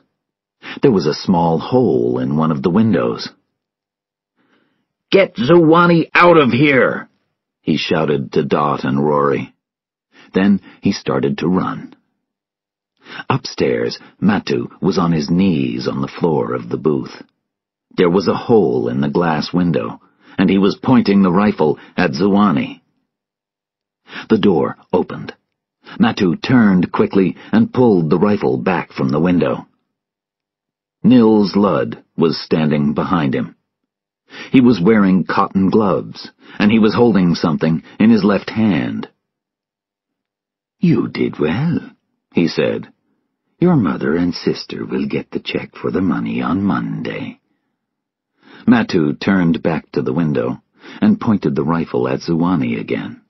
Ludd put his right hand inside his jacket pocket and took out a small gun.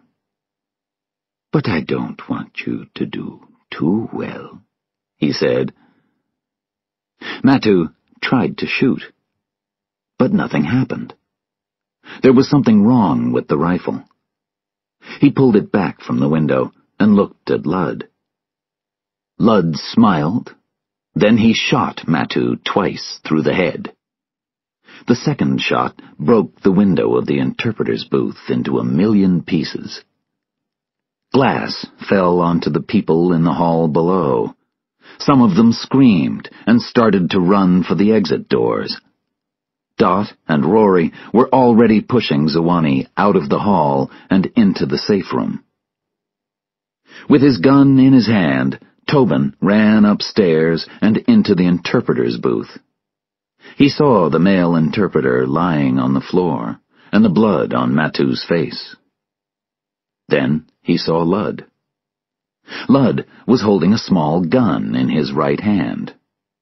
Matu's rifle was on the floor near his left hand. I looked up and saw him, Ludd said quickly. Luckily, I was able to stop him. He's from our office. I know who he is, Tobin said. You can put your gun away now. Ludd put his gun into his pocket. He almost killed Dr. Zuani, Ludd said. Another 2 or 3 seconds. I was almost too late. Tobin looked at him and remembered Kuman's words. Zuani wants to stay in Matobo as president. People only have to think that someone is trying to kill him.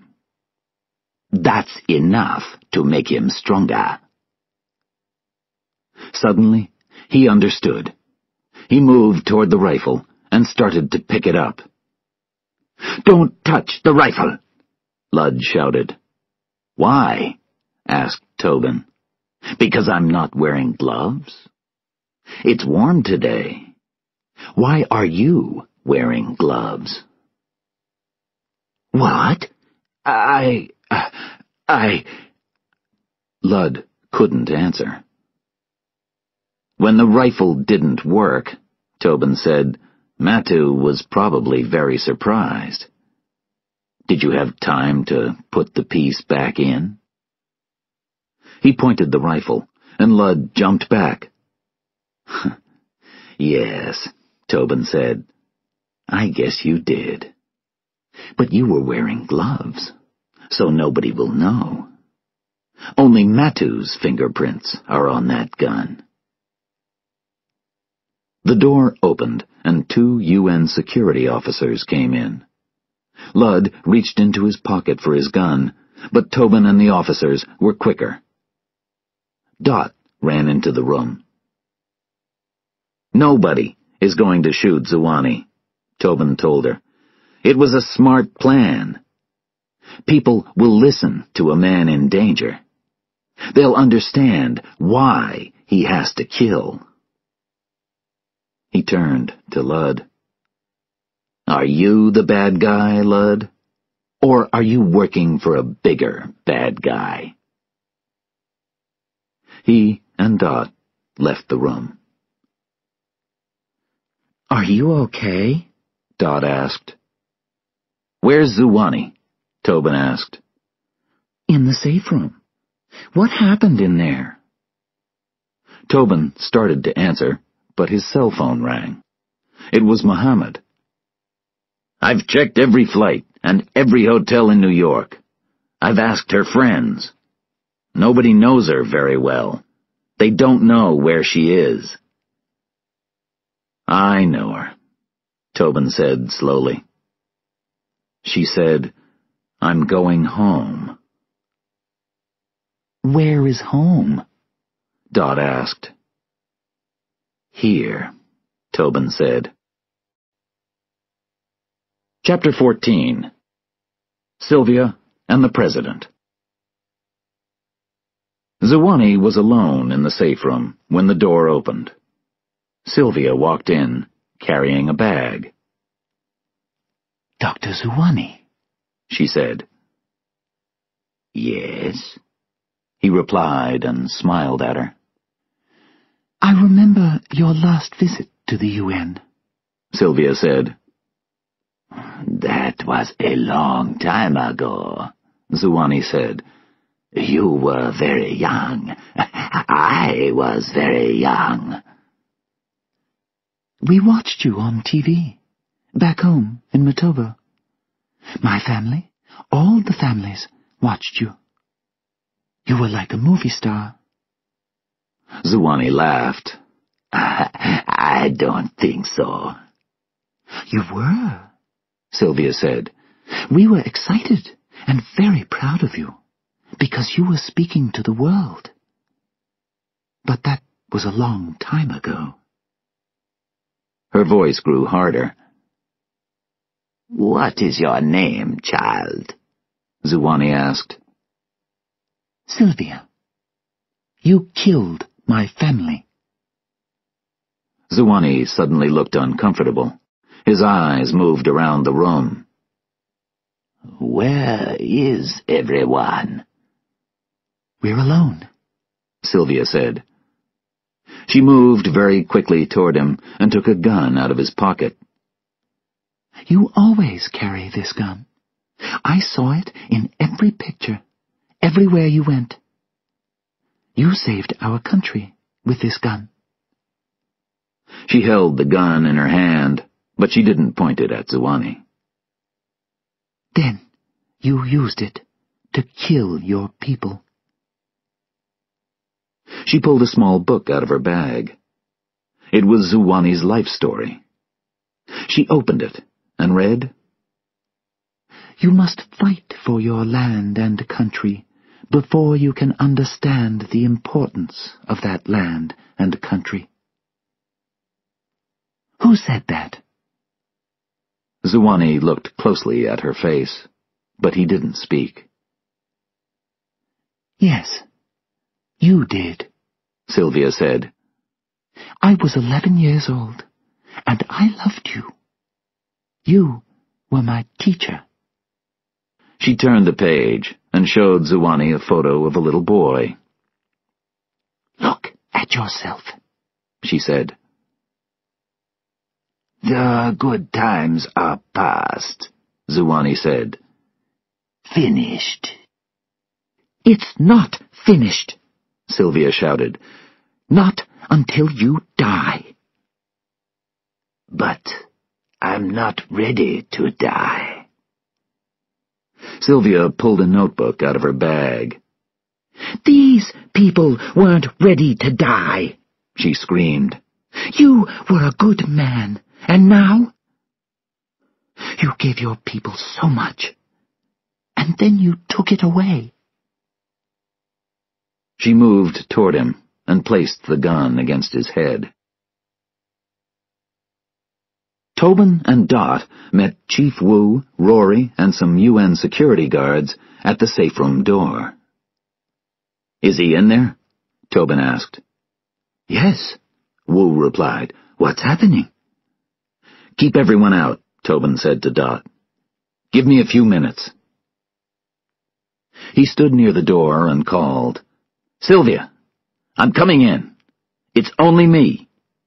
I'm coming in now. He opened the door slowly and looked inside the room. Sylvia was pointing the gun at Zuwani's head. Tobin saw Simon's notebook on the table in front of the president. Close the door, Sylvia said. Tobin looked back at Dot, Rory, and Wu. It's okay, he said to them, and went inside the room. He closed the door and turned to Sylvia. Don't do this. We have Nils Ludd and the rifle. That's all we need. But I have him, Sylvia said, and pointed at Zuwani. Sylvia, Tobin said softly. He's finished. Ludd is too. Zuwani will die in prison. Simon didn't die in prison. He was shot. I want him to die in the same way. He'll die in 10 seconds, but you'll remember killing him for the rest of your life. He turned to Zuwani. Matu is dead. Your head of security has told us everything. That leaves you. Zuwani opened his mouth to speak, but Tobin stopped him. It was a good plan, he said. You're almost murdered, and people understand you better. But now it's finished. You'll go to court. Sylvia pressed the gun harder against Zuwani's head. No, he won't, she said. Sylvia, listen, Tobin said. Remember the story about the coup? The family can watch a murderer die, or they can save him. I hate the man who destroyed my life. But I don't want to kill him.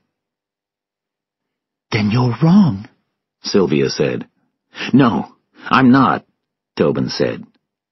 I don't want to be sad for the rest of my life.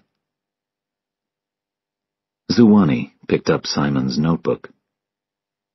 What's this? He asked. They weren't listening to him, and he started reading the names in the book. Leave this room now, Sylvia ordered Tobin. I can't, Tobin said. Put the gun down. I can't, Sylvia said. You can. Just go, she shouted. Tobin quickly pulled out his gun and pointed it at her. Then he slowly placed it on the table. See? It's easy to put down a gun. She looked at him, but she didn't move. Shoot him, and he'll be dead, Tobin said. And then you'll be dead. And I'll be dead, too. Sylvia's hand was shaking. Suddenly, she looked at Zuwani and pointed at the book on the table. Read it, she shouted. Zuwani put down the notebook and picked up his life story. Where? Which part? The first page, Sylvia said. Slowly and quietly, Zuwani started to read. The guns around us. Louder, Sylvia said, like when you wrote it, when you believed in it, when it meant something. Zuwani tried again. The guns around us make it hard to hear. But a man's voice is different from other sounds.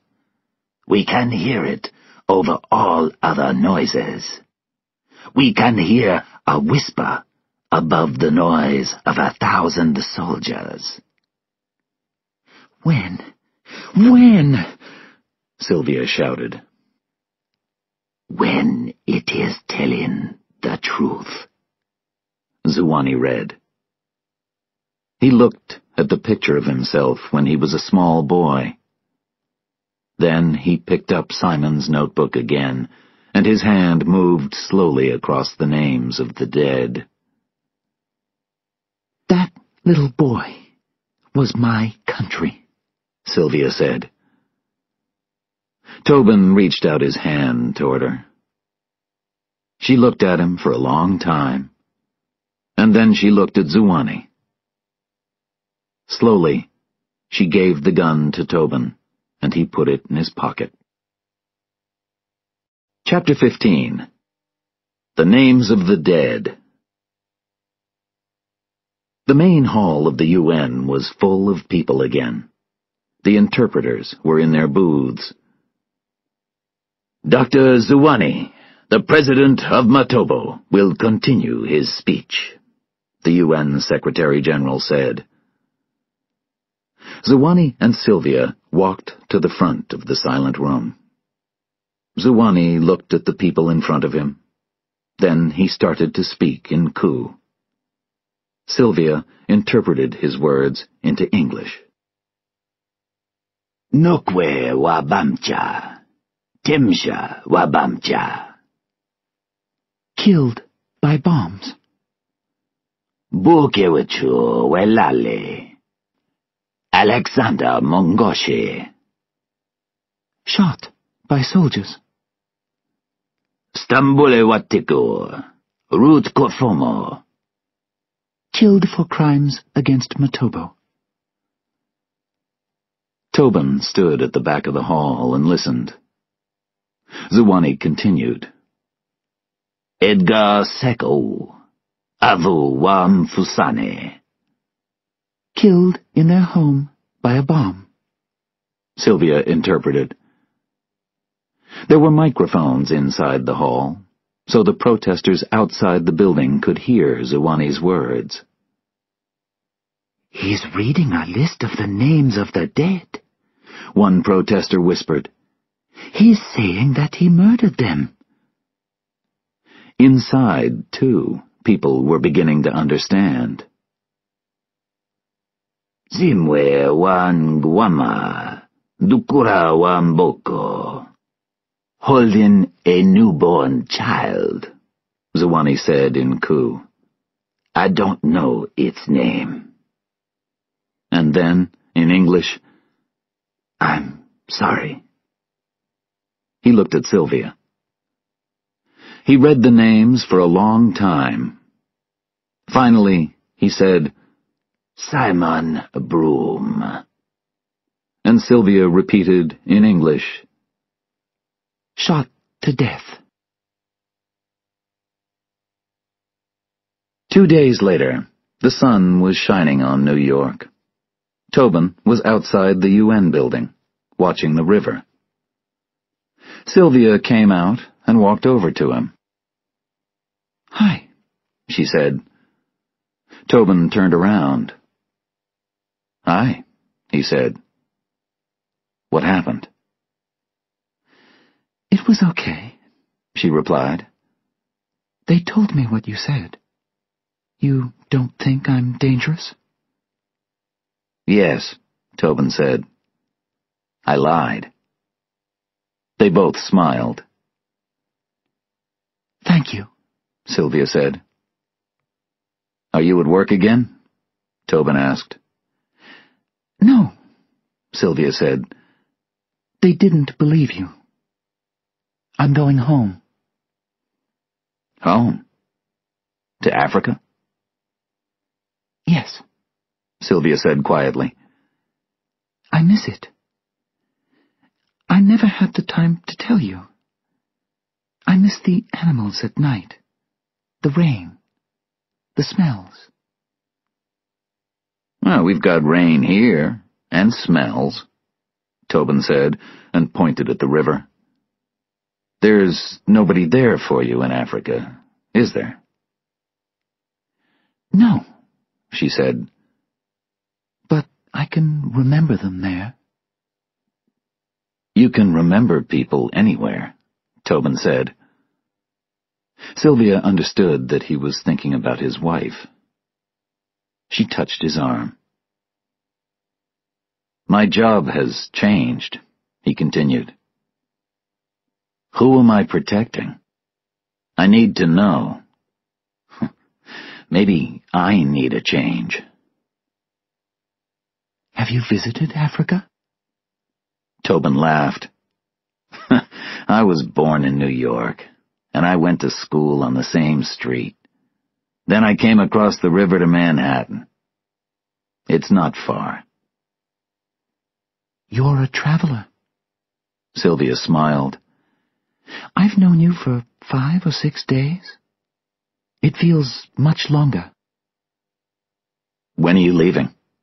Tobin asked. "Tomorrow," Sylvia said. "Will you be safe? Is there another Zuwani in Matobo?" "No. That can't happen. We won't let it." Tobin smiled at her. "You're already there, aren't you?" he said softly. Then he pointed at the water. "Hey, look. We're on the same side of the river now." "Will you be okay?" Sylvia asked. "Will you tell me?" She turned to leave, but he stopped her.